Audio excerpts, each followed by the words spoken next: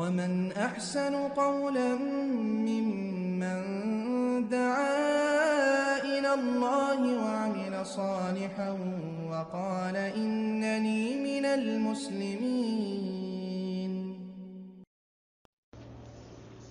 ওয়ালাইকুম আসসালাম রহমতুল্লাহি ওবারাকাতুহ। যে আমাদের সম্মানিত ভাই জানতে চেয়েছেন যে শুক্রবার সূরা কাহফ পড়ার ফজিলত হাদিসে আছে, এই সময়টা কখন শুরু এবং কয়টা পর্যন্ত বহাল থাকে জানতে চেয়েছেন।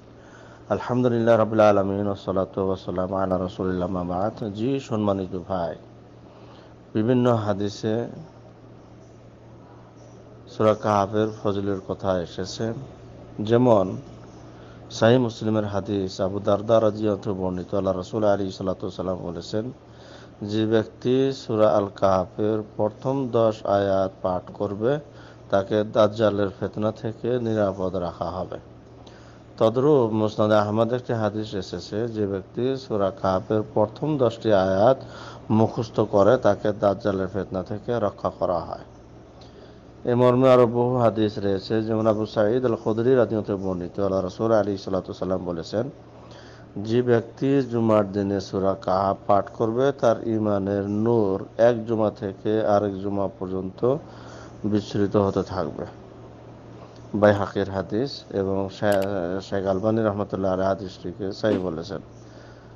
তদ্রূপ বারা রাদিয়াল্লাহু আনহু বর্ণিত, তিনি বলেন, সহিহ বুখারী হাদিস, তিরমিজি মুসলিমের হাদিস, যে একদিন এক লোক সূরা আল কাহফ পাঠ করছিল। হঠাৎ সে দেখলো তার পশু লাফাইতেছে। সে দৃষ্টি নিক্ষেপ করে মেঘমালা বা ছায়ার মতো কিছু দেখতে পেল। লোকটি আল্লাহ রাসূল আলাইহিস সালাতু ওয়াসাল্লামের কাছে গিয়ে ঘটনাটি খুলে বললেন। আল্লাহ রাসূল আলাইহিস সালাতু ওয়াসাল্লাম বললেন, এটা হলো বিশেষ প্রশান্তি যা কোরআনের সাথে বা কোরআনের উপর নাজিল হয়েছে। তদ্রূপ অন্য একটি রাওয়াতে এসেছে, আবু সাঈদ খুদরি রাদিয়াল্লাহু আনহু বর্ণিত, আল্লাহ রাসূল আলাইহিস সালাতু ওয়াসাল্লাম বলেছেন, যে ব্যক্তি সূরা কাহফ পাঠ করলো যেভাবে তা নাজিল হয়েছে ঠিক সেভাবে এটি তার জন্য কিয়ামতের দিন নূর হবে তার স্থান থেকে মক্কা পর্যন্ত। শেখ আলবানী রাহমাতুল্লাহ আলাইহি হাদিসটিকে সহিহ গায়রিহি বলেছেন। যাই হোক, এই মর্মে আরো বহু হাদিস রয়েছে। তাহলে বোঝা গেল যে সূরা কাহফের বিশেষ ফজিলত রয়েছে এবং আল্লাহ রাসূল আলাইহিস সালাতু ওয়াসাল্লাম সূরা কাহফ পড়ার জন্য উৎসাহিত করেছেন। তো এর সময় সীমার ব্যাপারে কথা হলো এই,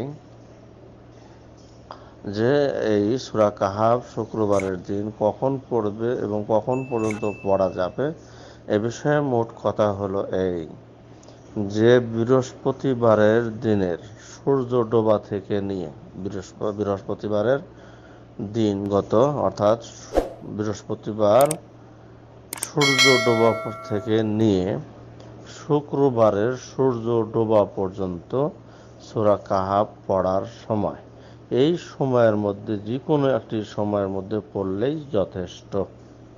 আবার বলছি কথাটা, যে বৃহস্পতিবার সূর্য ডোবা থেকে নিয়ে শুক্রবারের সূর্য ডোবা পর্যন্ত এই সময়ের মধ্যে যে কোনো একটি সময়ে সূরা কাহফ পড়লে সে এই ফজিলতের ভাগীদারি হবে। এটাই হচ্ছে মূল কথা। বাকি আল্লাহু আ'লাম বিস-সাওয়াব। আসসালামু আলাইকুম ওয়া রাহমাতুল্লাহি ওয়া বারাকাতুহু।